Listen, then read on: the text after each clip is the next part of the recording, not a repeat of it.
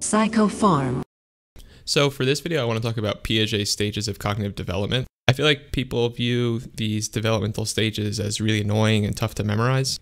And I don't want to be annoying, but I actually think if you view it less as an annoying thing you have to memorize and more as a really useful concept that makes sense when you think about it, it becomes interesting and easy to memorize. For this video, I'm just going to be going over the basics and the things that are tested, but hopefully eventually I'll be making a more extensive video that goes deeper into the concepts. So this is the chart that you need to kind of have down in order to get all the test questions right. So what I'm trying to say is let's not try to memorize this through brute force, but let's actually think about what they're trying to say here. So the core of what's trying to be shown through these stages of cognitive development is that there are certain cognitive concepts that tend to develop at certain ages, and that those cognitive concepts are vital for what the child can cognitively grasp and how the child makes sense of the world. So before we even jump into the cognitive aspects, let's just look at the age ranges for the different stages. So we see 0 to 2, so that's like an infant, 2 to 7, 7 to 11, and then 11 years older. And I can't help but notice that this almost perfectly maps on to the education levels. And this makes sense when you think about it because depending on what the child can cognitively understand, you're going to give them different educational material to fit their understanding. So I think of the age ranges as 0 to 2, so you have infant, then they move on to essentially preschool, so before kindergarten, so that's 2 to 7, and then you have elementary school, and that's 7 to 11, and then they move on to middle school and high school, so that's 11 years and older.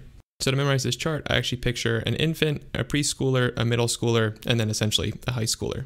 Now I want to move on to the what happens at this stage part of the chart. Now, we're not going to memorize this. Instead, we're going to learn the discrete cognitive concepts that they learn at the stage.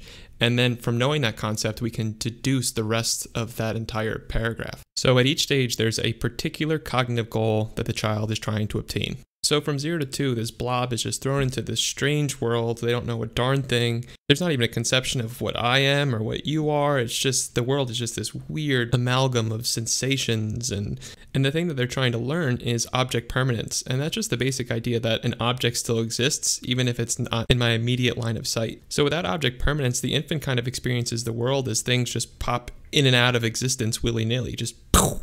The game of peekaboo that a child plays actually represents this pretty well. So they start playing peekaboo when they're just starting to grasp object permanence. So the parent hides their face and then opens it up. So I almost think of it as the child laughing at the cosmic absurdity of existing in the world and not existing, which later will evolve into existential dread.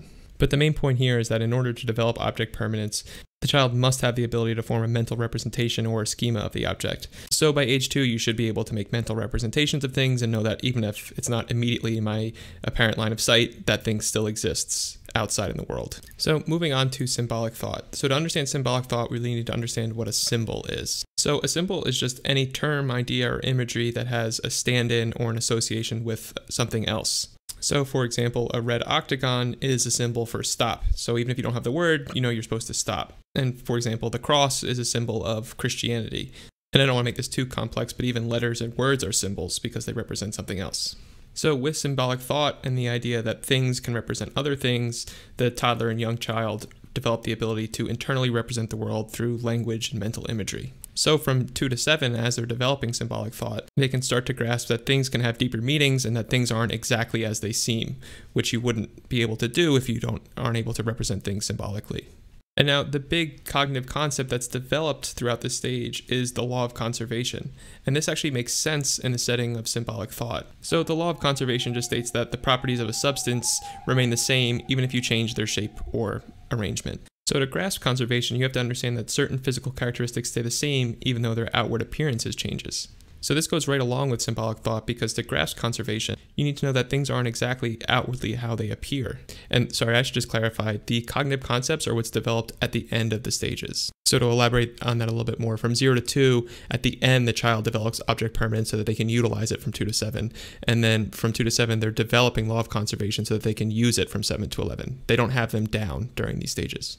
So at the end of the pre-operational stage, they've developed the law of conservation so that they can now use it from 7 to 11. So from 7 to 11, the child can now use operations, which is just a set of logical rules because of their ability to conserve quantities. So with the ability to see that things aren't always exactly what they seem, the child becomes less egocentric and they start to think about how other people might feel and think. And this all flows from the ability to engage in symbolic thought and see that things aren't exactly as they seem. So what I think separates this stage from 7 to 11 from the next stage is they still don't really grasp abstract thought. So it makes sense to me that 7 to 11 is called concrete operational, because they can think relatively logical about something like water in a cup, but they can't grasp the nuance of how complicated things like, like metaphors or like politics, like how there are a lot of, weird things about them, abstract things.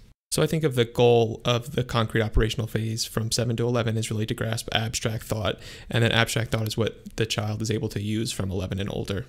So 11 and older is the formal operational stage. So here they can grasp abstract things and classify things in a more sophisticated way and have the capacity for higher order reasoning. So with the formal operational stage, thought is freed from physical and perceptual constraints. So rather than think a little bit about cups and how they can be conserved, now they can think abstractly and apply these concepts to non-physical realities. So let's quickly review the chart so that we have it down. So from 0 to 2, it's called the sensory motor stage. And this makes sense because the infant is basically just a collection of sensations and physical body movements, and cognitive concepts aren't really grasped yet. And then this stage ends when they develop the ability to understand object permanence, which is just the idea that an object that isn't directly in front of me still exists. And that brings us to the pre-operational phase. And it makes sense that it's called the pre-operational phase because the child from 2 to 7 can't do operations like math and conservation, but they still have some cognitive concepts like object permanence, but they're still not at the ability to do more concrete things. This stage ends when the child develops symbolic thought and the ability to use the law of conservation. Now from 7 to 11, they can use logic on very concrete things like water in a cup. So they can apply the logic to very, very basic things, but when it comes to more abstract, higher order things, it's not possible. And that's what they develop and moves us into the next stage. So the last stage is the formal operational stage. So they develop the ability to use this logic in more abstract, complicated things.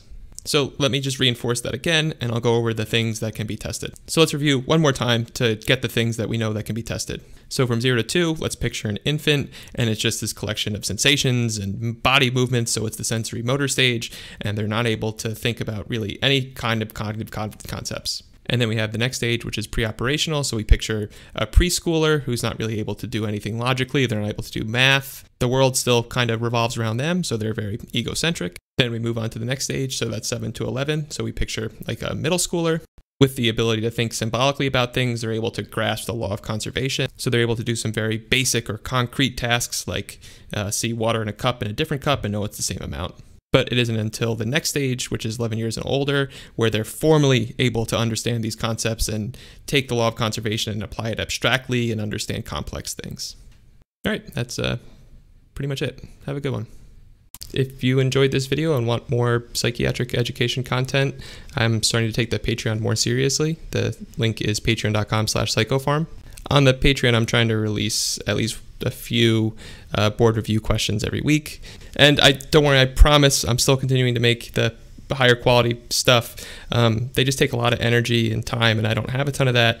And right now making these review videos is kind of a good compromise, and I have the mental bandwidth to actually continue making stuff regularly. It genuinely hurts my soul to become a YouTube, but I'd appreciate it if you liked, commented, subscribed. Isn't that what people ask for? I don't know. It makes me feel dirty.